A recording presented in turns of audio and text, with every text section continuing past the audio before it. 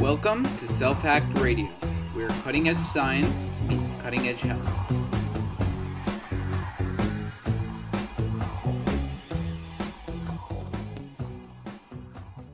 Hello everybody, I am here with Todd Becher, who is a biochemical engineer. He works in biotech in Silicon Valley.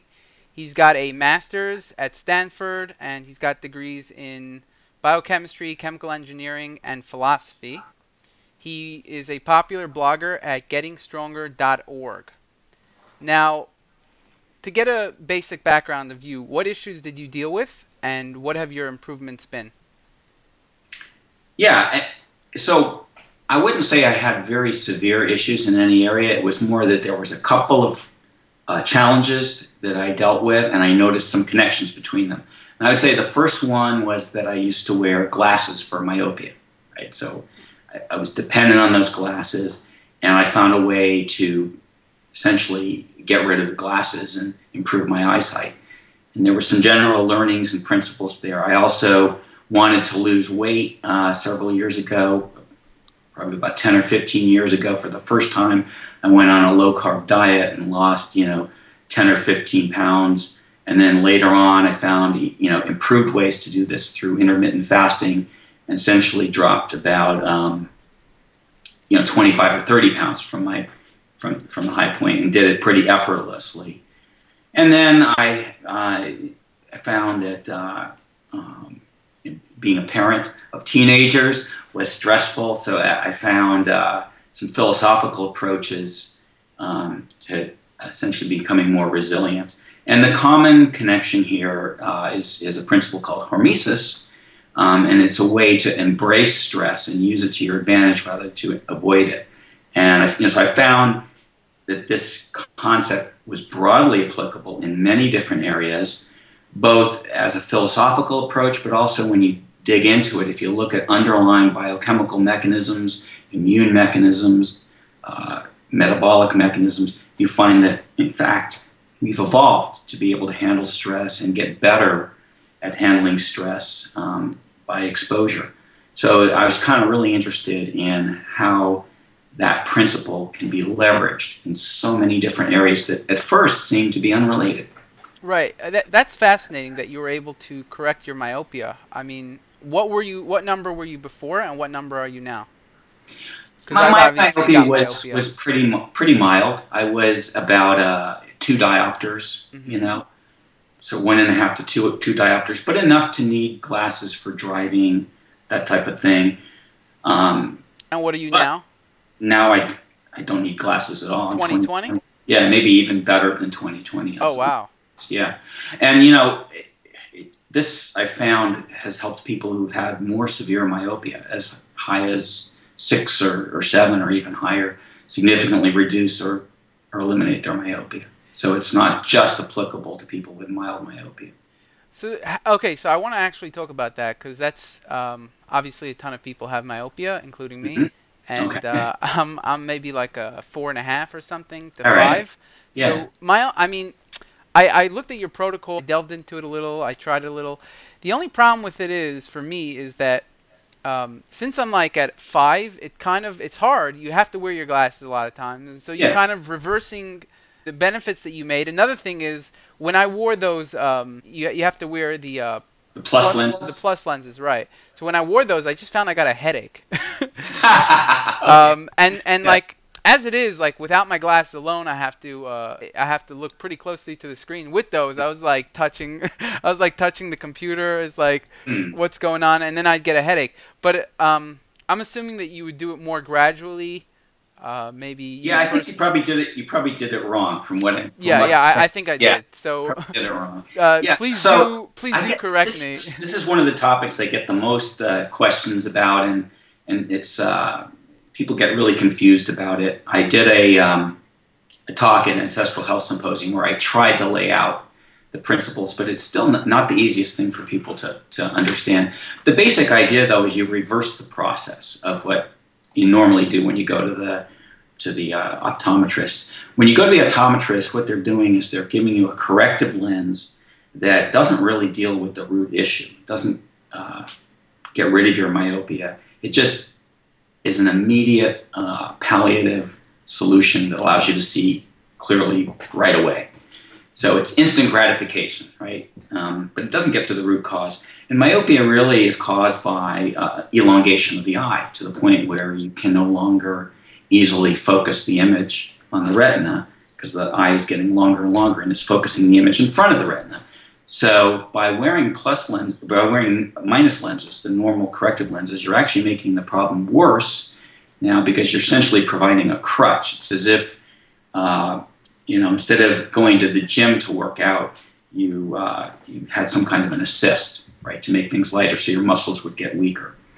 And there's something called the incremental retinal defocus theory of myopia, and there's a lot of evidence for it in animals. And essentially what happens is when the image focuses a little either in front or in back of the retina, it stimulates differential growth of scleral tissue.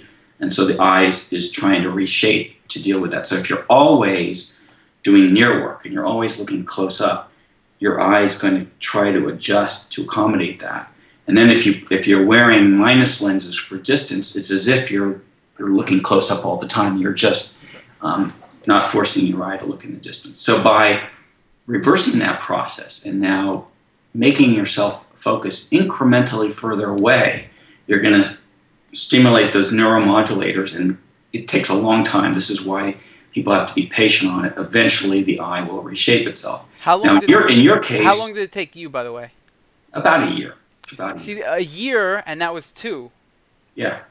So for me, it could take like 2.5 years. You didn't have as many instances where you had to wear them, so it could take me even longer, maybe 3 years. Well, but it took you a long time to get into the myopia, so that you can't expect it to reverse overnight. But let's take your case where you said 4, 5, 6? Probably a 5, yeah. 5, all right. So basically you take a meter and divide it by that, and that's your focal distance. So you can see 1/5 of a meter, or see, you have to look like this to be able to read anything in focus. So that's very uncomfortable to be. And in fact, you only need the plus lenses when you get to 2 or less, because at 2, you're reading about 19 or 20 inches away, which is about as far as I'm sitting from the computer right now. So I could read comfortably, and to improve beyond that, I need the plus lenses to actually make my vision worse. But your vision is already worse than that, so you don't need plus lenses. That actually is overkill. You just need to sit a certain distance from the computer, but still probably too close. So in a case where your myopia is that strong, what I would recommend is just using weaker lenses. Shaving half a diopter or a diopter off your prescription. So if you're at a 5, go with a 4 or 4.5, and then your eyes are still going to have to do a little bit of work for distance, and you might even go even weaker than that for close work. But the point is, find a lens that allows you to read right at the edge of comfort. So that way you're not going to get these headaches that you're talking about, right? You're providing a very incremental stress, and you're only doing it for several hours a day. And then for distance, you're obviously using, for driving, you need the glasses, but shave half a diopter off of it. You'll still be able to see pretty well, but your eyes will be working harder. And then you find with time it gets easier. I don't think you have to be going at this hours and hours a day and killing yourself. And in fact, one general principle of hormesis is you want a stress that's just, it's kind of the Goldilocks principle. It's just right, not too weak that it doesn't have no effect, not so strong that it's causing pain. I think that would work, definitely, and I definitely was doing it wrong. I should not have been, but I actually do. My glasses are they are shaved off like a point. I do think people should give it a try, and I'm going to be working on it more. That's for sure. But I think it's just a little difficult because, again, if you're wearing glasses like that, then how long do you put those on that you have glasses shaved off one? Because you could also be stressing your eye too much, maybe. It's maybe too much hormesis, so you have to like wear these and then wear other ones. I mean, normal ones, and then.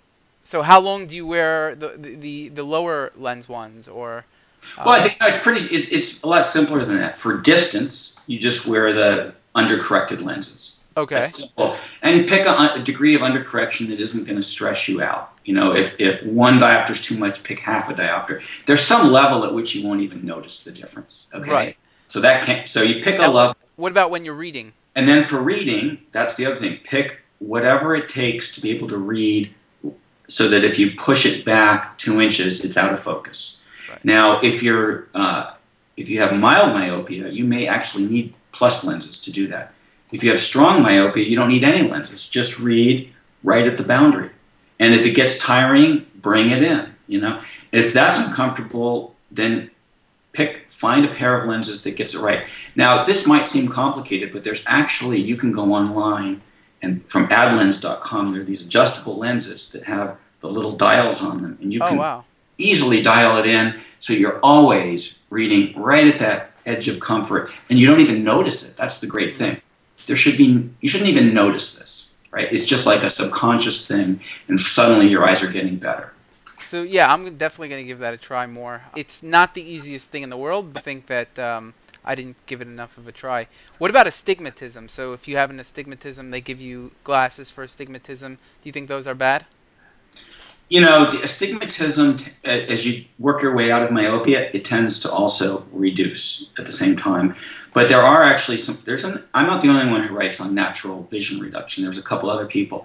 And there's something, there's some techniques you can use to improve astigmatism, where you look at these dials that have lines at different angles. And if you have astigmatism, you'll tend to see one darker than the other. And there's some eye exercises you can do to try to work your way out of astigmatism. But generally, if you reduce your myopia, the astigmatism tends to weaken along with it. Mm-hmm. Okay, yeah, I mean, I happen to have gotten glasses without that correction for astigmatism, and actually like it better. So, yeah. I mean, I don't know why they gave me the other ones. I guess. Do you think that's if I feel better without it, it's probably good for me? I think that's fine. Yeah. Sure. Okay. Now, what other kinds of hormesis do you use besides for improving your eyesight, and what effects do you notice from them? You're talking eyesight specifically? No, other than eyesight. Oh, other than eyesight, yeah. So I'll give you a couple kind of major forms of hormesis. One is that I find extremely effective is intermittent fasting. Okay. I mean, there's so many different things you can do, but there's like a couple big buttons you can push that will significantly improve your health. That's one of the most powerful ones, without a question. And why is that? People are afraid of fasting, because they think that what's going to happen is it's going to lower their metabolic rate, and they'll go into starvation mode and all of these things. And it's true that if you go 2, 3, 4 days, you can start to get some tissue breakdown and muscle breakdown. But what we're talking about here is something between 12 and 24 hours, kind of a fast. Okay. And if you can do it one of two ways. The typical way is something that was popularized in this Fast 5 diet, which is not the current Fast 5 diet, but it's Bert Herring's Fast 5 diet. And his idea was eat within a 5-hour window a day. And you can vary that based on your lifestyle. I tend to I like dinner, So on the days that I'll do intermittent fasting, I'll skip breakfast, skip lunch, and, eat an early dinner and stretch that out a little. Maybe only eat within 3-hour window there. Or you can do it the other way. You can eat breakfast and skip dinner. The point is, if you go at least 12, ideally at least 14, 16 hours at a stretch without eating, and that includes sleeping, by the way, so it's very convenient to make the fast go through the nighttime one way or the other. If you do that, you start to lower your basal insulin level, and you start to back off on mTOR activation. And you start to turn on autophagy, which is a intracellular cleaning process, which has a lot of benefits in terms of removing damaged proteins. Your BDNF, your brain-derived neurotrophic factor, starts to get a boost, has a lot of health benefits for the brain. And metabolically, hormonally, huge number of benefits. I mean, there's tons of research on this in animals and humans. You can also do alternate day fasting, where you just don't eat for a day and then you eat to your heart's content the next day. I tend to find that not as convenient, but it's a matter of personal preference. The point is, if you do this intermittent fasting at least a couple times a week, you don't have to do it every day. You go through this process of cleaning house, shifting your metabolism, clearing out a lot of metabolic byproducts that are detrimental. It's really good for just overall energy too. People are surprised about that. The one thing I would point out is that if you're used to eating this recommended pattern of 6 snacks throughout the day and always feeding the glucose and making sure your blood sugar is carefully in a tight range by eating a lot, then when you suddenly go to fasting, you may experience some hypoglycemia and a bit of a blood crash, and that's not advised.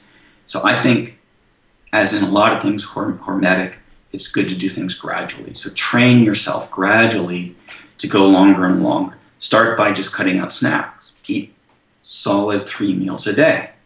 Then see if you can get by maybe eating breakfast a little bit later and eventually skipping it. You can also cheat a little bit by, for example, eating high-fat snacks or snacks that have very little protein or carbohydrate, because that'll still allow your insulin level to go lower. It will train you to upregulate some of the lipases that you need to access your own fat stores. So you can cheat a little bit, maybe have a little coffee or tea, add a little coconut oil or butter in there if you want to. But eventually, you get to the point where you just have this constant, even energy, and you're not craving the food. And people don't believe it, but it takes probably a couple weeks if you stick at this, and you can adapt to it. And in fact, it makes sense from an evolutionary standpoint. We didn't evolve in an environment where we could always count on 6 snacks a day. Humans, other mammals have fat stores, and they're able to go, without eating for a few days without dying. So I find that very beneficial.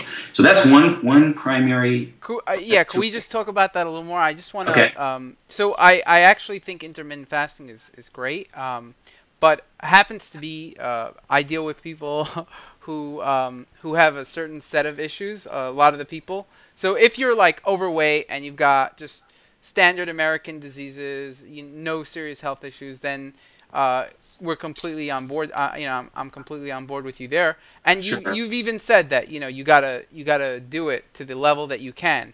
But I just want people to be a little careful, and maybe you can comment as well.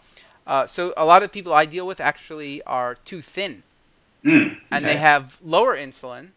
So and they also get hypoglycemic. So their cortisol system is not functioning right in order to respond to the hypoglycemia. And so hypoglycemia is terrible. And and we both agree there. And there's other issues with that as well. But I definitely do agree that if you're robust enough at this stage and you can tolerate it, then you want to keep maybe pushing the envelope, especially if you want those metabolic benefits like lower insulin. But again, if you already have very low insulin, my insulin is lower than 2, or it was. I checked it twice. So it's mine is 2. Yeah, yours is 2. Yeah. Okay, so it's fine. It used to be very high, or under 2. I think it was lower than 2. So what we see is that was without any fasting. So there are obviously big changes in biology, my biology, your biology. I think it's good to kind of say, does that mean? So at some point when my health issues were much worse, I needed to eat every few hours, or else I would get hypoglycemic. And if I just wouldn't eat and I would kind of do intermittent fasting, I think it was just too much for my system at that time. And so I think it depends on the state of your health. That's number one. And if you are feeling you're getting hypoglycemic too often, it means you're doing it too much. It's not hormesis. You're going overboard. But again, usually there's, if you're healthy enough and you just have like maybe gaining weight and your insulin is high, I would definitely, I'm on board that you want to do more intermittent fasting. Another problem with that is the circadian rhythm, and we did speak about it slightly before the interview, so we do have some disagreements there. But I'm very into like, okay, so number one, I'm very into like eating within a 12-hour period. For me, if I go 14 hours or 16 hours, it's too much for me. But 12 hours is perfect for me. And but what happens is, let's say if if I don't eat enough calories in the daytime, and again, I don't have issues with becoming fat or anything like that. So if I don't have enough calories in the daytime, I'll get hypoglycemic at night. So if my last meal is at 5 and I'm waking up at 8, it's just too long for me. I'm going to get hypoglycemic at night. It's going to trigger a stress response before I go to sleep, something like that, and then I'm going to just feel wired. So and I don't want to eat before I go to sleep. So I think you have to look at what state you're in and what your personal biology. Why do you think you don't have the ability to turn on gluconeogenesis or to access your fat stores for energy? I'll explain. So I actually have a whole bunch of posts coming. And I already released one of them. So what are the big 4 hormones? Why somebody's fat, or what makes you fat or thin? Why do some people have can't gain weight, which is a minority of the population, and why is most of the population they can't lose weight? So I do have a lot of explanations there why somebody would be thin, and so one problem is that let's say if somebody's mitochondria are not functioning right, they're not producing enough ATP. If you're not producing enough ATP, you won't produce enough insulin, and so and when you have chronically low levels of insulin, that causes changes in the hypothalamus. So, and this is theoretical, but it is based on science, but like animal studies or whatnot, or chronically low insulin will cause it causes changes in the hypothalamus where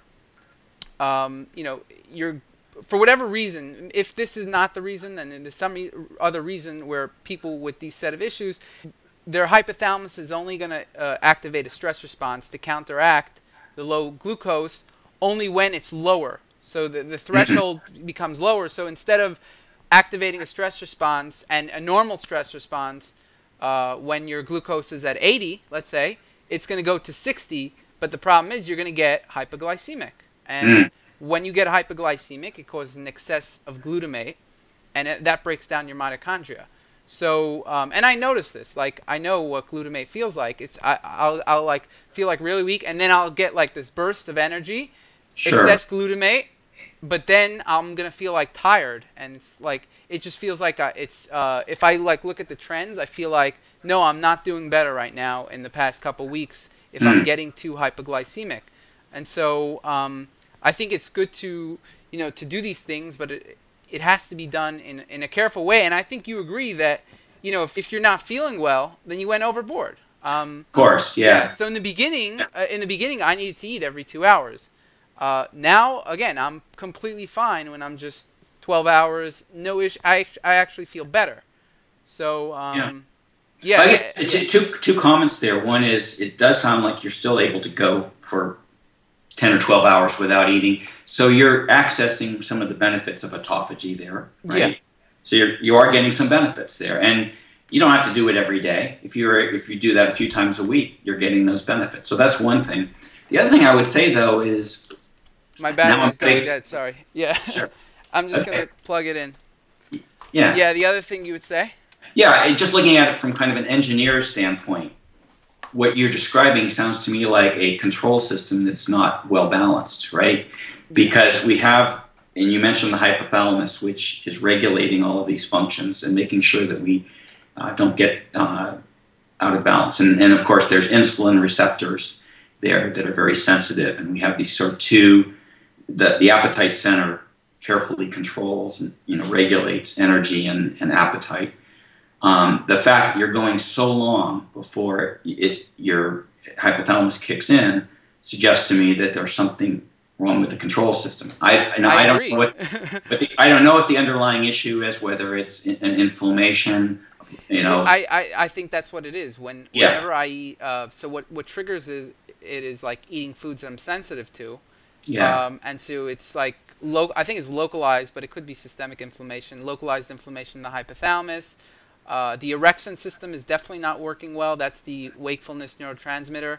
And, Right. and the circadian rhythm is also my circadian rhythm, and the people I deal with, it's also not working well. So it's supposed to be in a certain time, certain metabolic processes are supposed to work better. But in my case, it was kind of like in the morning, my body thought the metabolic processes should be while I'm sleeping, those metabolic processes. And so, and it could also be from oxidative stress. It could be from whatever it is, but the point is there's definitely changes where the people I deal with are getting hypoglycemic way more often. Sure. And it's way worse, and they're having hypothalamic issues. So that central processor, which is regulating a whole bunch of systems, is not working well. And but that's why I'm saying I just wanted to. I agree that if you're overweight and you don't have these issues, which is most of the population, then you want to be following your approach. But it just happens to be that for my blog readers, I don't want them to get the wrong idea. I want them to at least say, like, let me do what feels right. And exactly. Yeah. And I think it's good what you're saying, but they have to do it in a way that you advocate. Meaning, if you do too much and you're feeling not good from it, it means that number one is that you did too much, but also that there is an underlying problem that you want to fix, though, before you start getting more. Very much so. Yeah. Very much so. So if your control system is out of balance, there's other issues there, and it's probably something relating to inflammation, oxidative stress. It could be other dietary things. But getting back in my to case, it was like, let's say, gluten and plant lectins, and a lot of the issues I dealt with, I started becoming sensitive to a whole bunch of foods, and they caused, like, in grains and things like that, they caused inflammation. And if I eat like gluten, which I experimented with in the past week, whatever, again, I started noticing those hypothalamic issues on a lower level because I only did it for a short time. But yeah, it's not able to, would more likely get hypoglycemic. Whereas if my diet is tight for a long time and I'm staying away from foods I'm allergic to, then my hypothalamus is working much better and it's able to, So I want to pick up on a point you made about not overdoing it. This is a really, really important point. The byline of my blog is train yourself to thrive on stress. But the message is not to go overboard and subject yourself to just ridiculous amounts of stress, whatever that stress might be: dietary stress, vision stress, physical exercise stress. There's a lot of athletes who way overdo it. And the question comes often, how do I know how much stress is the right amount in any given area? And this gets to another topic that I've written about and I know you're interested in, which is HRV, right? Which is heart rate variability. So it's hard to know because we're so individual. Everyone has a unique condition. What one person can tolerate, another person may not. At different points in your life, you can tolerate more stress. An athlete can, run a certain distance one year, and then that same workout would be detrimental another year. So how do you know when you've trained enough, and how do you know when you've overtrained? And HRV is a great tool for that because, as you know, heart rate variability, which is not heart rate, but it's the degree to which your normal heart rate varies. So instead of it beating once per second, right, which would be no variability, it might be 1.05, 0.95, 1.15 seconds, 0.85. And the more variation there is in the heartbeat, the higher the heart rate variability. Well, you might think that's a bad thing, right? Because we talk about arrhythmias and whatever. But it turns out that all of the rhythms in our body, all of the biorhythms, not just the heart, but the brain and even your gait, even something simple as how regular your step is, reflects something about your physiology. And it turns out that there's this balance between the sympathetic and the parasympathetic systems, right? The flight or fight system, which is the sympathetic, and the rest and digest system. And if you're too wired and too high-strung and too over, some of the things you were talking about waking up at the wrong point in the night, your sympathetic system may be in overdrive. Similarly, if you overtrain, you may have too much of a sympathetic response, And what you'll notice then is that your heart rate variability starts to go down and become more regular, which is not a good thing. On the other hand, when you're relaxed and when you're fit and well rested, your parasympathetic system is in control and you get more HRV. So the way athletes use it is, and you can buy apps for your smartphone, or you can buy watches that measure all of this. Athletes find that if they track their HRV and it's at a good level or increasing, they're fine. When they start to overtrain, they'll see a sudden dip in HRV. And they'll see that even before they subjectively notice something.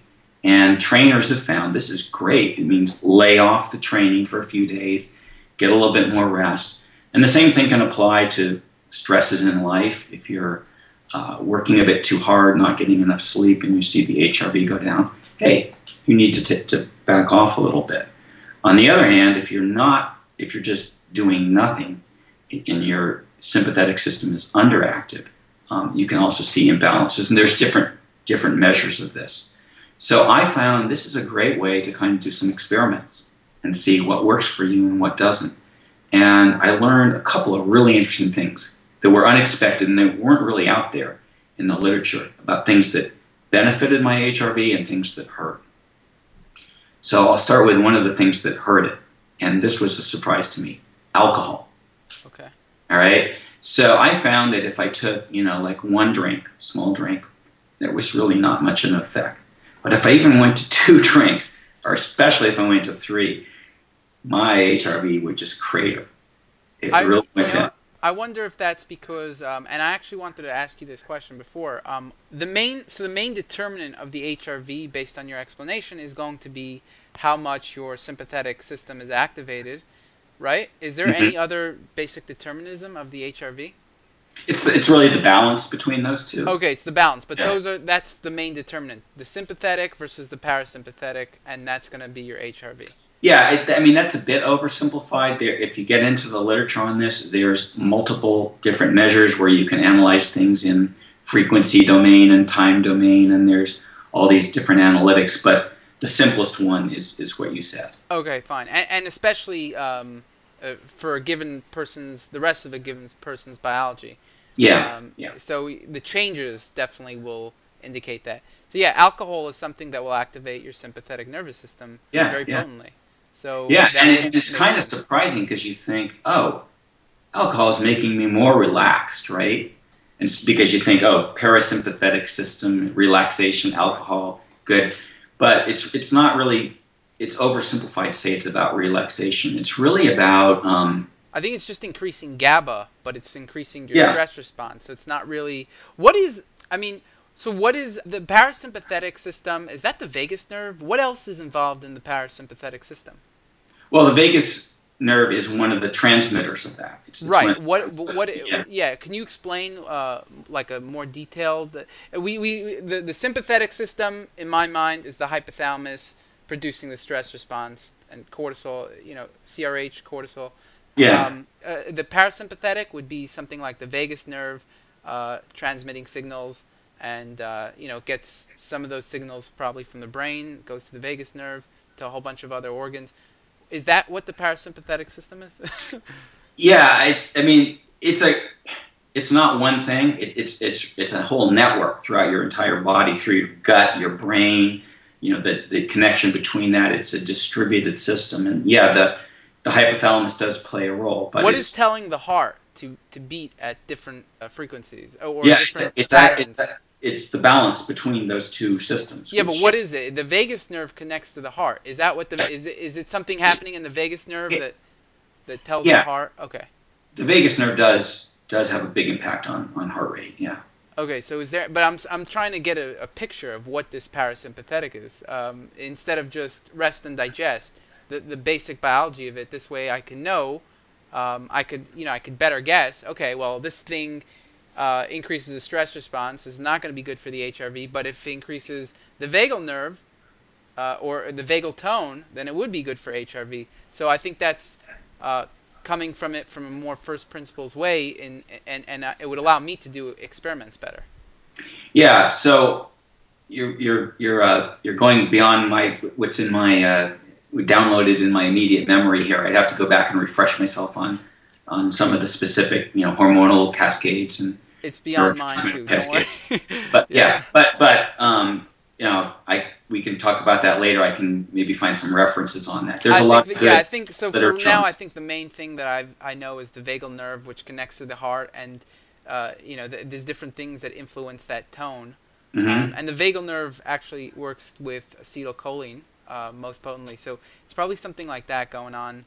Sometimes the term vagal tone is used to talk about the health of the vagal nerve, and that does relate to parasympathetic response. And that's actually also a little fuzzy, like vagal tone. I think what is exactly vagal tone? I think it's how much it activates or how it activates. So I think activating the vagal nerve, it will increase vagal tone. Do you know about that? I don't. Okay, fine. Yeah, I would like to look into that issue a little more. But to my knowledge, they talk about vagal tone. I think it just means vagal activation. And I think there's other factors also, like how sensitive the vagal nerve is as well. So if you take in capsaicin, which is from cayenne and chili, it'll desensitize it in various ways. So in a certain way, So okay. Moving on though. It's good. It's good, and like yourself, I always like to delve into the mechanisms. But I have to admit, I'm not fresh on exactly the question you asked about the vagus nerve. Now, I do want to mention one thing that really made my HRV consistently go up and quickly. Okay. And I'm talking about within 5 minutes, I could get a boost of 10 or 15 points, which is huge. Okay. And consistent. And I could even reverse the alcohol effect with this. Okay.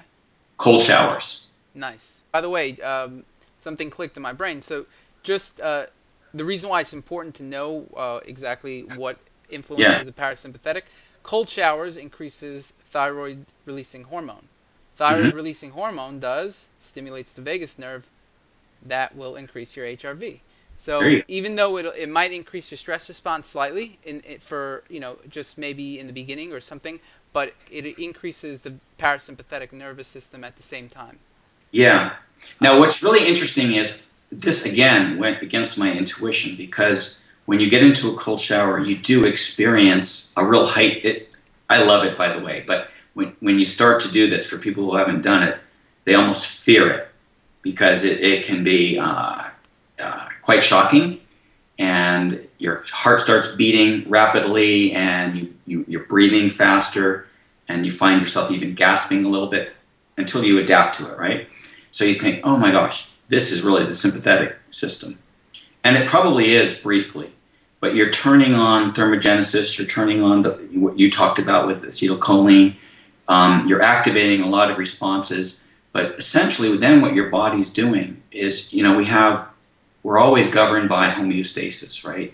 So whatever stimulus we're exposed to, the body's trying to take that stimulus and bring us back to the middle again. So I think what happens is the thermogenesis and a lot of these parasympathetic responses are trying to calm you down in the face of being exposed to the cold. And that benefit, what's really cool about it, lasts hours after you get out of the cold shower. So you get this brief, intense experience, which, by the way, the more you do it and the more you adapt to it, the greater it is. That sort of fear or kind of anxiety gets less and less after you do it for a week or two.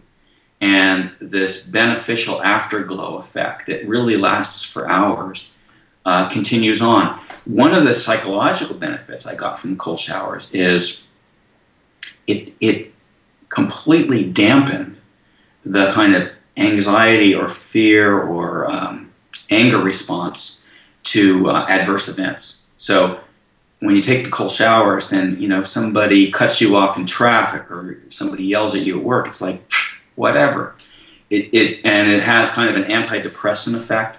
I don't fully understand mechanistically what's going on there. I would take a stab at that. So obviously it's working. Obviously it's working through the vagus nerve and the parasympathetic. So you're obviously more relaxed. That's the biggest thing. But I would also say TRH is actually an antidepressant hormone. Okay. and so when you release that, it's stimulating the vagus nerve, but it's also an antidepressant hormone. That could be, and I've taken TRH by itself. It's actually very expensive. All right. You're probably getting a bigger effect when you take it when it's released naturally. Naturally, yeah. Yeah, but I do notice like some of the same effects, and yeah, I think some of that calming effect and yeah, of course, yeah, anti-stress effect. Yeah. So I think, but again, it's hard for you to absorb the TRH. You have to put it sublingually. I don't know how much is being absorbed, but I do notice that it does have a calming effect, and I think the cold showers are probably also producing endorphins. It feels like that too. Yes. Or something. Yeah. Have you read research into that, or am I just making that up? No, there is an endorphin effect. There's some interesting psychological research on this, and one of the seminal papers is by Richard Solomon, the opponent process theory of emotion. I don't know if you looked into that, but he studied two interesting things. Why is it that skydivers, when they jump out of a plane, the first time they're terrified, but the more they do it, that fear effect goes away? And why is it at the same time that they have this euphoric effect that lasts long, the whole day, from that brief one jump? And why does that effect get more pronounced with time? So he was explaining it in terms of, again, it's a homeostatic effect of turning on certain inhibitory processes. So you have this fear, and psychologically there's processes that go on that want to inhibit that effect so that you're not exposed to that. The other thing he looked at was addiction. He looked at drug addicts and alcoholism, and there it was the opposite, where you get this immediate gratification, this high, but then there's this tolerance effect where addicts, the more they take the drug, the more they need to get that same high, and likewise they get increasingly anxious and depressed in the interludes between their fixes. And again, he saw this as kind of the opposite effect.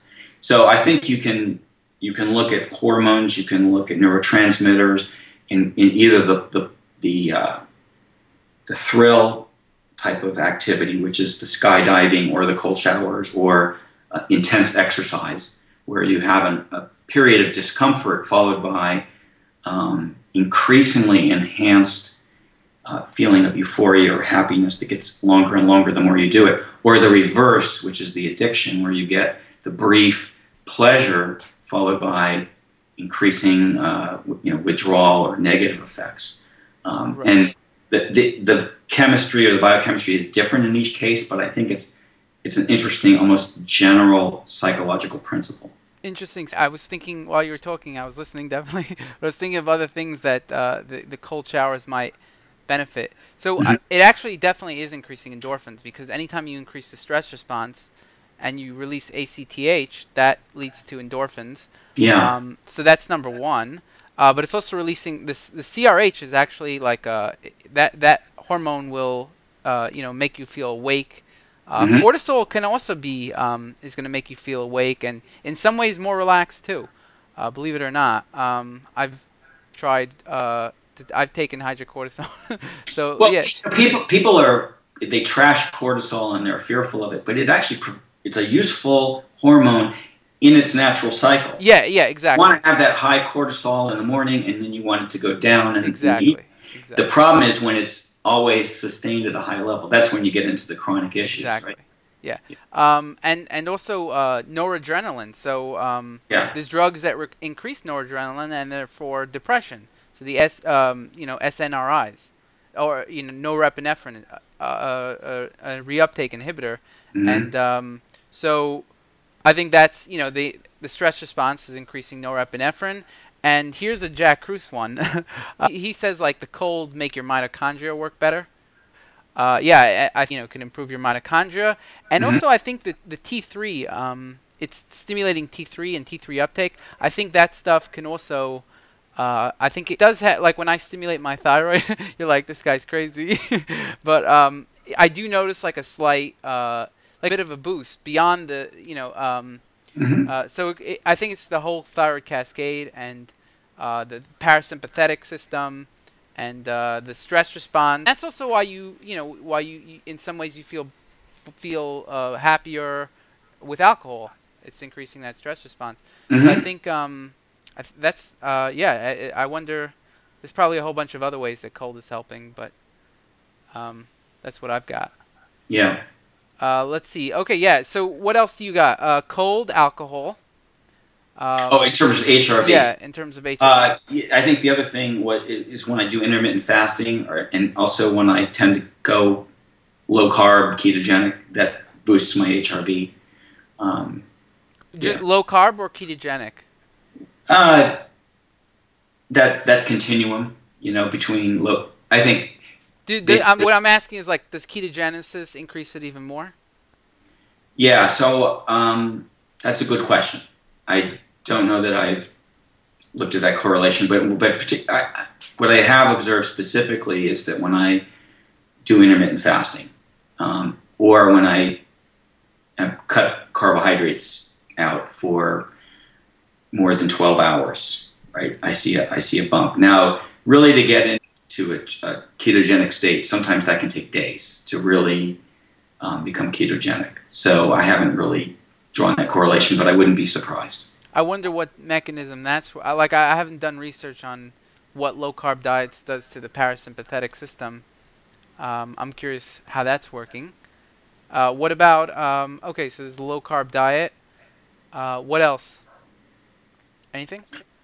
So exercise is an interesting one. If I exercise moderately, I can keep my HRV up. But if I exercise intensely, like a really hard workout, it plummets. But then the next day or two, it comes back higher than where it was. So I think there's certain effects that are immediate, like the cold showers or alcohol. There's some effects where you're actually willing to take a momentary drop in HRV. It's stressing your system, but the adaptive outcome of that is to put you at a higher place. Mm-hmm. So it's not always a straightforward thing. I think you have to track it for over a period of time and see what works. And I think the other comment is, at least from what I've read, what works for some people to boost their HRV doesn't work for others. It tends to be a very individual response, but I like that fact. I like the fact that it's telling me something about your unique physiology. What about, I'm willing to bet that breathing exercises will have a very big effect, because various types of breathing and different exercise could stimulate the vagus nerve. So I'm yoga and meditation have been shown to increase HRV. Yes. Oh, okay, yeah, that makes sense then. Yeah. That's interesting. The reason I'm talking about HRV so much, just for the listeners, is because there's actually a ton of studies showing that HRV is correlated with a bunch of healthy states, and higher HRV is associated with a whole bunch of healthy states, and lower HRV is associated with a whole bunch of disease states. Yes. So, so getting it up, it's hard to, figure out causation sometimes, but it's very important in your system. It is, and to follow on your point, there's a number of clinicians who use it actually as kind of a leading indicator. It's been shown to be a leading indicator for infections, cancer, and the drop in HRV shows up before certain other clinical symptoms. So I think that's pretty cool.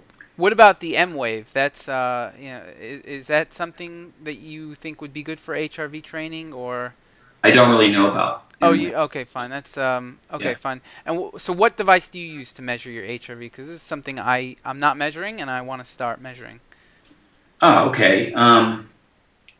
So I have an app. I wear a heart rate. There's a heart rate monitor. What's that called? The reason I didn't do the HRV is because none of them got good ratings on Amazon. And I'm like, what's wrong with this? You know what I'm saying? Right. Are you very happy with yours? Yeah. So, to tell you the truth, I used it a lot experimentally to sort of find out what works, but I don't find a need to do it. I see. I'm not obsessive about it. I'll just try to find a good one. Yeah. It's something I definitely want to start measuring. Mm-hmm. Okay, back to Hormesis. So let's see. Okay, how would you use Hormesis to conquer fear? That's a good one. So fear is a stress, right? Psychologically, the concept of applying hormesis, or what I call hormetism, which is taking hormesis, which is really just a biological phenomenon, right, and using it. So that's what I call hormetism. It involves finding a stress and exposing yourself to that stress so you become more resilient to it.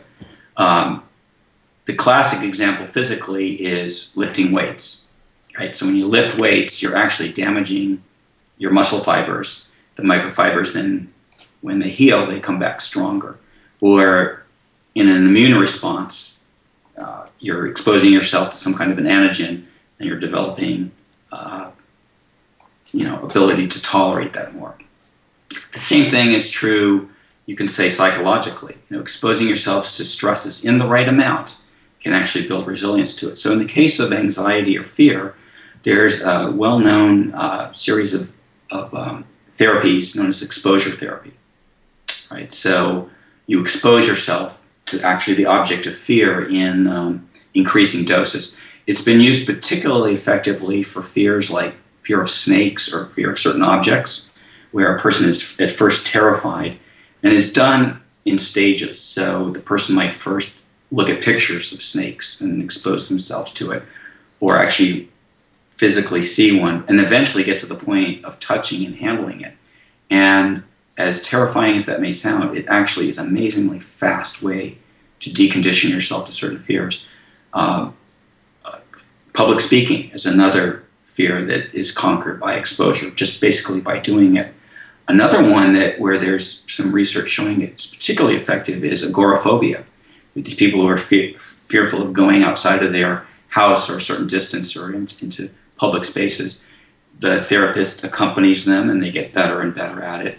And as opposed to avoiding the object of fear, you're actually desensitizing yourself to it. It works. Have you overcome any of your fears, or are you afraid of anything now? Like, what are your pet? Like, what are you afraid of now, if anything? I don't really have any fears, but I will give you one example where I experienced this directly, and that is one of my favorite activities is rock climbing. Okay. And when I first did even fairly simple climbs, I was terrified of heights. Okay. Acrophobia, and even when I started, in the gym, and I got good at that. When I did some of my first outdoor climbs, like in Yosemite, got up to some pretty high heights, and I was truly afraid. But the more I've done it, I almost completely deconditioned myself. So I've got to be careful that I'm clipped in and I'm following all the right procedures, because I could be a little bit flip and make a serious mistake there if I'm not careful. But yeah, fear of heights is something you can definitely decondition yourself to. That's interesting. I've used Hormesis in some ways to overcome my fears, and I've used it over a long period of time without actually trying to use it. But the bottom line is, I think if you just expose yourself to it, your body you'll stop becoming afraid. It's as simple as that. And for me, I would just do things even though I was afraid, and then eventually you just stop becoming afraid.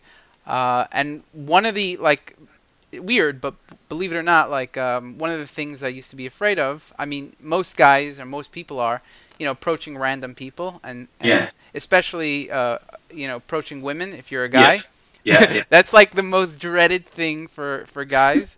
Right. Just do it, right? Exactly, just do it. I heard Tim Ferriss speak about it. He said on his show, I heard him on a podcast, he was saying out of everything he was doing, that was the most dreaded thing that he was afraid of. And also Larry David mentioned it on a podcast with on 60 Minutes. He's just there. He's like, Rose asked him, are you afraid of anything? He's like, yeah. He's like, I'm terrified of approaching women.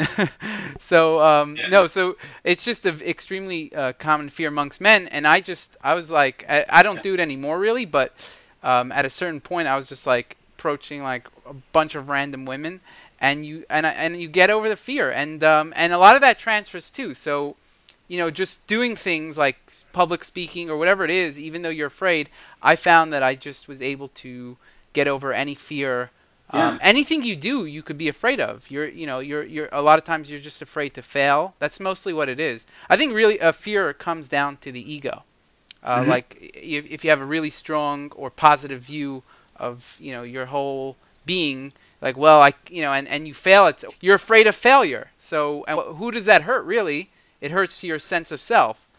So I think it kind of like, when you expose yourself, it kind of brings your ego down, and you become more resilient to any kind of fear. And now I'm generally not really afraid of anything, whether it's starting a new venture or doing something new. I mean, people are just so, I think the society is just so terrified at failing at everything and anything, whether it's, yeah. Well, one of the key fears, and you mentioned it, is rejection. Rejection. And you've probably heard of this. Several people have come up with this independently, rejection therapy. Okay. And the idea is every day you have to be rejected at least once. And so you have, whether it's asking a girl out or asking some ridiculous thing of a random stranger. So, and you just have to find something that somebody will say no to. And then that sort of immunizes yourself against this. I do that all the time. I'm like outrageous. I'm like asking things, doing things that are completely outrageous. Yeah. Even on my interviews, I'm like, sometimes I like ask tough questions, and people could get scared sometimes. But if you just do it enough, that it goes away. Yeah. If you take this one step forward, you can almost turn this into a philosophy. And to me, one of the really appealing philosophies in this regard is Stoicism. And if you've read about this, but there were both Greek and Roman Stoics.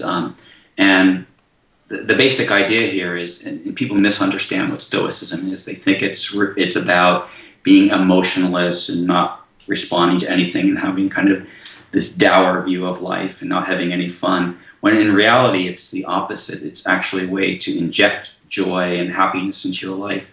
There's a really good book by William Irvine called A Guide to the Good Life, The Ancient Art of Stoic Joy. And he takes a lot of the famous Greek and Roman Stoics, Epictetus and Marcus Aurelius, and translates some of their dialogues and learnings to the modern world, right? And gives some really good practical examples of how you can use sort of contemplation and exposing yourself to negative things to actually build a deeper inner reservoir of joy and happiness. And it really, some of these techniques, they're really simple, but they really work. So that's the essence of Stoicism, is exposing yourself to things that can embarrass you, and... That's one part. Okay. I'll give some other examples, is voluntary poverty. So some of the Stoics were actually quite wealthy, like Seneca, who was an orator. But he would go off for a week or a month and live in a very spare environment in the countryside with minimal food, even some fasting there, almost in poverty. And it greatly enhanced his appreciation when he would come back, right? Mm-hmm. Or there was a technique called negative visualization, which sounds horrible because we're always taught to think positive, right? But the idea is, this is almost like a substitute for prayer. Before you go to bed at night, or when you get up, or whatever time works, you think about all the things that you value, your friendships, your stuff, your job, and you progressively go through and imagine losing all of those things. Your friends and your family, they die, you're destitute, and you kind of put yourself in that situation. Then you snap out of it and you realize, oh, none of that happened. I've still got all of this. But it also applies to things like having perspective. So it always amazes me how people in traffic, they will get so irate and they'll give you the finger, they'll flash something at you when they're cut off. It's like their ego is just harmed. And to me, the more you kind of practice Stoicism, you realize all this stuff is just really inconsequential. And also, if you have a bad day, it's really not a big deal. I used to get bummed when I would get a parking ticket. I'm like, oh, God, another parking ticket.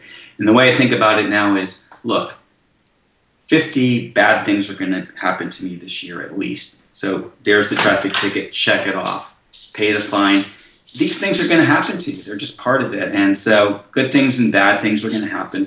And none of them are really that consequential. What's really consequential are your values, you know, the things you can control. These random events in life shouldn't really bother you. So I think a lot of Stoicism is about kind of training yourself how to think about events in the world. And as a result, you're less attached and you're happier. It's almost kind of the Western analog to Zen Buddhism. I mean, a lot of the ideas go into that. Yeah, but I think the Stoicism is a Western tradition. It's tied up with, you know, Greek and Roman philosophy with Aristotle, Plato, whatever. And so there's a whole line of thinking that, in a way, mirrors some of the Eastern thinking. The difference is, I think, Stoicism is more analytical about it. It's very introspective. It thinks through, okay, all these processes and how they work. And you can almost translate it to a biochemical level, right? You can start thinking about, okay, what is it about cold showers or exercise in terms of the hormones, right? So Westerners, we like to break things down like that. Some of the same ideas occur in Buddhism, but they're described in completely different language. But really, they're the same thing. That's very interesting. We're getting into, this is hormesis in thinking. Yeah. How you can think more hermetically. Yeah. And I find that very interesting because I've been practicing hormesis in thinking for a very long time. And I've also adopted various Zen philosophies that, again, if you think of it you could think of it in terms of hormesis. So in America, we're very into like positive thinking, right? And, like, you know, before bed, you know, think about everything good in your life. And I'm just like thinking everything negatively. I'm like, what happens if everything just fails and my house burns down? Everything goes and I find that, you know, for a second it could make you a little like, oh, that would be bad. But I'm much, much more resilient in my thinking like that, and I'm less attached. And just when you think, you know, instead of I don't think of like I'm not trying to put myself in some positive state. Instead, I'm trying to, you know, think if I lost everything, and anything that happens after that is not so bad. You got a parking ticket. You're like, well, my house didn't burn down, and you're not even telling yourself it. It's like if you really just put yourself in that, if you have this hormesis type of thinking, you know, then that will have a very big impact. And also, you know, and also some kind of, I guess it's a cognitive behavioral therapy of putting things into perspective. Like, it is. Yeah. CBT is like a modern version of Stoicism. It really is. Right. Yeah. You get a ticket and you're just like, let me think about it. Does this really matter in the course of my life? Not really. Yeah. You know, it has really practical benefits, particularly in stressful situations. I'll give you an example. I was driving to the mountains with some friends to go skiing, and it was snowing and icy, and then the car got a flat tire. And I went out, okay, that happened. I changed the tire. I'm under there with the change, put it on, got back in, and a friend said, wow, how did you just do that? You know, what? Didn't that freak you out? I'm like, it's going to happen, you know, and so, exactly. Or you can be in a situation where you have to make a quick decision, whatever, and you just handle things calmly because you don't let events take over your whole nervous system, which really just paralyzes you. But by training yourself to be calm in these otherwise kind of stressful situations, you're able to think. And that's exactly when you need to think, you know. But I think it could be a little misleading saying training yourself. I think that you are doing that, but I think people have to realize that when you say training yourself, it's more of just exposing yourself, not taking situations too seriously, having a perspective, and even just thinking of the worst case scenarios.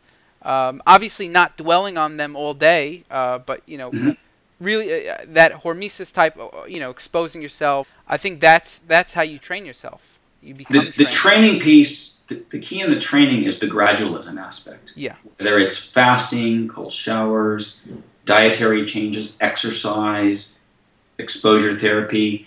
The twin mistakes people make are too little and too much. Right. You know, it's finding that optimum. And if you even, you know, hormesis is actually, there's biological studies on it.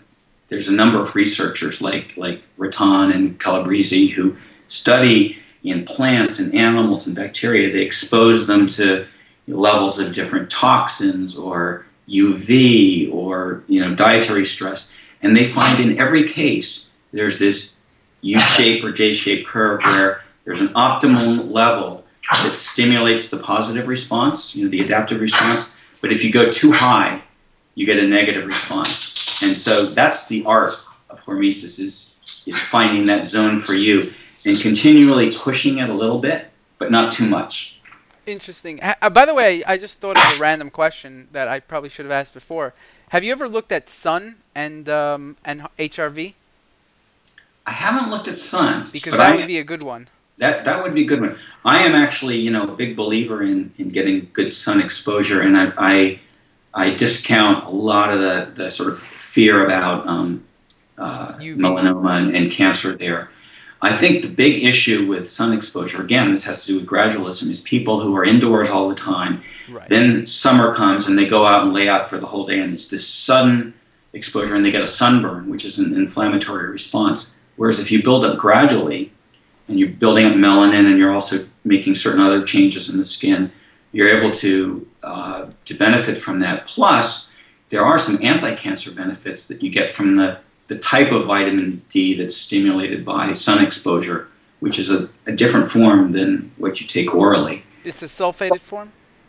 Exactly. Okay, fine. Yeah, and it's also it's the calcitriol instead of the calcidiol. Oh, could you speak about that? So you're saying that sun increases calcitriol instead of... Well, ultimately, there's this whole process that goes through your liver and everything. Okay, yeah. But I was thinking, like, will you make more calcitriol with sun or vitamin D3? Just calcitriol. Like, is there any process by which the sun stimulates calcitriol more than just the vitamin D3 in your blood? Well, okay, the vitamin D3 that you're measuring, the calcidiol, right, yeah, is an intermediate.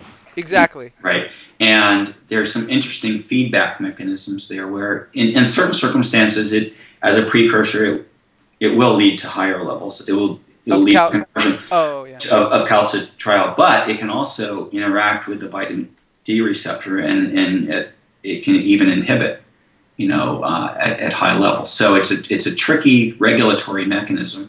So just supplementing with high levels of D3 doesn't necessarily result in high levels of the biologically active form that you want. And also having there's not necessarily a good correlation between the two.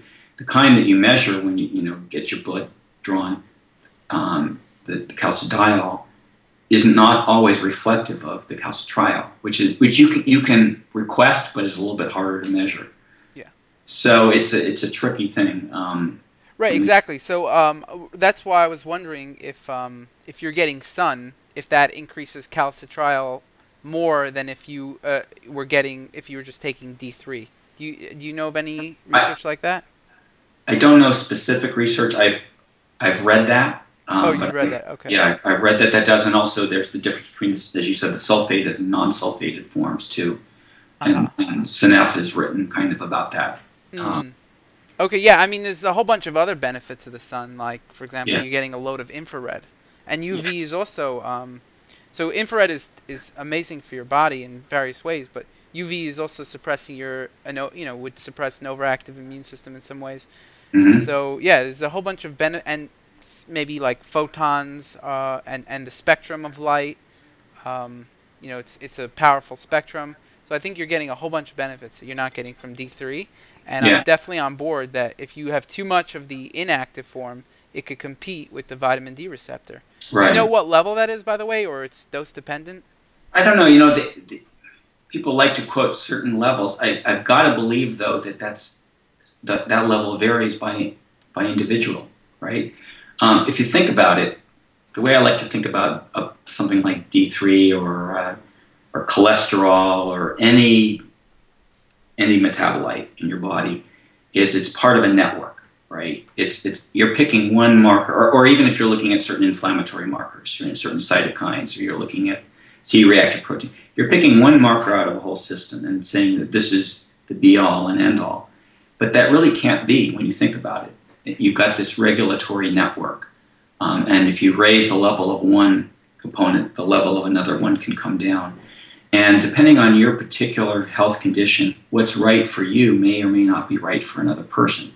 Exactly. The other thing is you can look at correlation versus causation. So it might be true that in general, people with certain health issues have low vitamin D levels or, calcidiol levels. But is that a cause or a consequence? It's hard to tease those things out. So if it's a consequence, then adding more back into the system isn't going to necessarily correct the problem. Right. And the truth is most of the studies don't come back as... It's a very complex problem. Most of the studies don't come back as being positive for vitamin D3 supplements, the good clinical trials. Yeah, and, when you add it back as a supplement, there's just not solid data unless there. You're really deficient. Unless you're really deficient. Yeah. But beyond that, beyond like 30 nanograms per milliliter, studies really don't show any significant benefits. It's more like because you need the calcitriol, the active form in the body that really binds to the vitamin D receptor.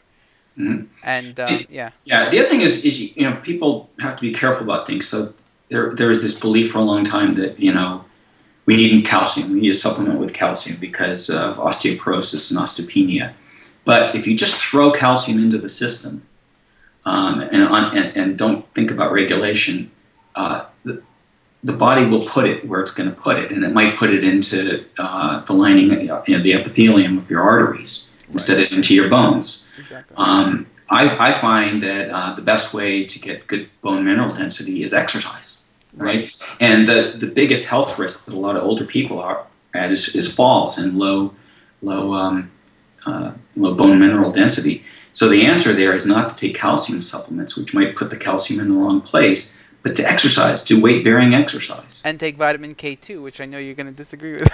Well, that could help at some level. Right, yeah. But in my personal experience is my physician told me that when I was in the 20s, my vitamin D3 in the 20s, I should supplement, and I got it up to the 50s, and I noticed absolutely no benefit. I was taking this, so I thought, if I don't notice, and my health was good, I had no autoimmune, nothing like that, so I cut it out. It went back down to the mid-20s. I noticed no ill health effects from that. So what should I do about it? My bone mineral density, I had it tested. I'm in the 99th percentile. Oh, wow. So I got really strong bones. Wow. So I got it. I hear you. It makes sense. Why should I take it? Well, I took a little bit of it. I don't think it's going to hurt you. I don't get colds. I don't get infections. All the things that people take it for. I hear that. I hear that from your perspective. Yeah. And honestly, I don't take it much because I get a lot of sun, especially in the summer. Maybe a little in the winter, but in the summer I don't take it really. Mm-hmm. So I guess the way I look at health is if you eat whole foods and you don't eat constantly, but you have sort of a natural pattern. If you get good sleep, if you expose yourself to natural stressors like the cold, exercise, social stresses, physical stresses, these are the things that are going to activate the systems in your body. If, in terms of immune health, particularly as a child, you're exposed to animals and farms and nature, you're going to activate T-cell response, and you're going to have less tendency to pick up autoimmune disorders. So the answer in so many different areas is exposure. If you use your eyes, instead of sitting and reading on the computer all day, you mix it up and you spend time outdoors and you look at all different distances. Your eyes are going to go through their full range of motion. So rather than putting on glasses and continuing to sit up close. So sort of in all of these areas, use the natural endogenous capability that our bodies have to improve health rather than trying to find some missing ingredient that you don't have at this or that level and titrate it back up. No, I agree with that. By the way, have you ever checked your how much calcium you're getting from food? I'm curious if you're getting the recommended RDA, or do you even not care about if you're getting the RDA? I eat a diet that's full of natural meats, green leafy vegetables that have a lot of calcium in them, a certain amount of dairy, not an excessive amount, right? A little bit of dairy. fish that has plenty of calcium in it, and it's all in a form that's very absorbable. Right. The other thing is, I don't think I have any issues, any absorption issues. I guess people who might have problems with absorption might need to take special supplements. But, part of it is if you're in good health and you're able to absorb, then your body will naturally select what it needs from the diet. And you probably don't need a huge amount of calcium to stay at that level. The problem is when you lose it, right? When you're dysregulated and you're losing bone mass. Right. What about, now we're coming to the end, but I'm just curious about your opinions on libido and hormesis and sleep and hormesis. How could we implement hormesis to improve those aspects of our lives? Okay, well, let's see. I'll start with sleep. Okay. I think getting really good, regular physical exercise is to me, the keys to good sleep. When you're physically tired, you sleep much better than when you're mentally tired. Right. So I think that's a key. I think overeating can cause sleep problems. But, I do know in some cases people who may have low insulin or maybe a bit hypoglycemic and may tend to have high levels of norepinephrine or certain stress hormones. Maybe they need to be careful to eat regularly. Well, again, it depends. Like in my case, not really anymore. Now I'm just good. I could be good with 2 meals a day, but at a certain point, I needed. For a lot of my readers, they're struggling with health issues. I didn't want them to get the wrong idea that hormesis is great, but you have to apply it to your level. And you're definitely on board with that. Definitely, and everybody's going to be a little bit different, so you've got to adjust. And what about libido? Libido. So I think there is a little bit of an argument for moderation in sort of level of sexual activity. I think if you allow some period of time between sexual events, you tend to build up more of a libido. But it's probably to some extent dependent on how old you are, your overall level of health. There is one interesting set of comments that I get, and this is from men who are dealing with pornography addiction issues, and who have been exposing themselves to pornography particularly from a really young age, and much more graphic, these days with the internet and whatever, and they're always going after more and more stronger stimuli. And then what they find is that they have real trouble with in real sexual encounters, right? Because the reality is not as stimulating as what they've seen on the internet or whatever. So there's actually a couple good people who are blogging on this. There's a site, there's this site called Reuniting, and there's a whole theory of rebooting. And the idea is actually to abstain for a period of time. Just cut out pornography or internet exposure.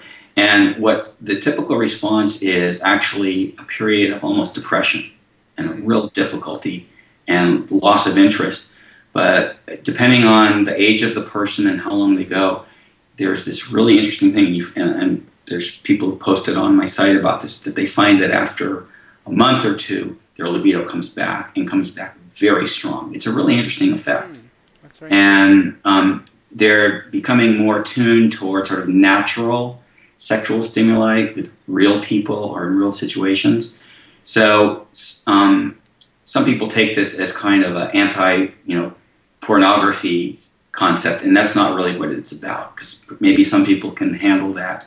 But for people who are really addicted and whose libido has been shot by it, this kind of period of abstinence, or what they call rebooting, has been shown to be pretty effective. I think you could say that's a hormetic response. One way I think about this, and also about depression and about obesity, has to do with receptors. So we have receptors in the brain for dopamine, right, which responds to novel stimuli and to pleasure. And if we're constantly indulging in really tasty food, lots of sex, drugs, whatever, and particularly in drug addictions, you're maxing out the stimulation of those dopamine receptors, and you often get a downregulation in response. And that can actually be fairly significant. So then this gets back to that whole opponent process theory of emotion, with addiction and with different stimuli. If you have overstimulus and then the downregulation, you're going to be somewhat desensitized, and when the stimulus isn't there, you're going to be somewhat anhedonic and feeling like you're lacking pleasure. So it takes time to grow back the dopamine receptors and to upregulate them. And the other thing I found, and this has worked for some of these people with the libido or addiction problems, pornography addiction, cold showers, intense exercise, and particularly uncomfortable, challenging exercise like sprints, lifting heavy weights. So sort of cutting or dampening down the frequency of pleasure exposure, exposing yourself to these sort of intense, uncomfortable experiences, and you essentially now upregulate dopamine receptors. And this isn't just theory. This has actually been shown in animal studies with addicted individuals, with obese individuals, that you can see through brain imaging, activation of the different dopamine and serotonin receptors in the brain. And you can see responses to fasting and things like that. So it's pretty interesting to actually boil it down to the level of receptors. This is all very fascinating, and I definitely appreciate all the tips that you gave us. Yeah. You're obviously a very smart guy, and yeah, I like your approach. Hormesis, we definitely should be focusing more on hormesis instead of just trying to pop a pill, even though I pop many pills. Mm-hmm. But yeah, I definitely appreciate the time that you gave us today, and I'm gonna be looking at your blog. Is there anywhere can you where can people find you? Do you have any products you want to promote or anything like that? I don't have any products. My blog, Getting Stronger, is gettingstronger.org. I don't sell anything on there. It's just a labor of love. And I have also a forum, a discussion forum, where people get actively involved in debating some of these things. A lot of stuff on vision. Nice. Active there. And then I periodically talk at conferences like Ancestral Health Symposium. So I think the blog is a good place to start. But Joe, thank you very much for the interview and the chance to chat today. Yeah, I appreciate that. I'm gonna keep track of your blog, and yeah, have a great day. All right, you too. Thank you very much. Yeah, take care.